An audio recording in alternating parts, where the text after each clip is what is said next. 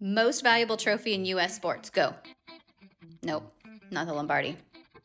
Nope, not the Larry O'Brien. Nope, not the Stanley Cup. It's the Woodlawn Vase, and they give it to the winner of the Preakness. Okay, here it is. The Woodlawn Vase, 29 pounds of solid sterling silver. It was created in 1860 by Tiffany & Co., and at that time, they valued it at $1 million.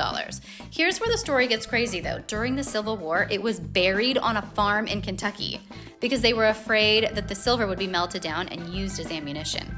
Fast forward, it was the trophy for a lot of big races for several years, but in 1917, found its permanent home with the Maryland Jockey Club. If you look at the top of the trophy, that's a replica of Lexington. He's a foundational stallion in thoroughbred racing and actually the father of Preakness, who the race is named after, the second jewel of horse racing's Triple Crown.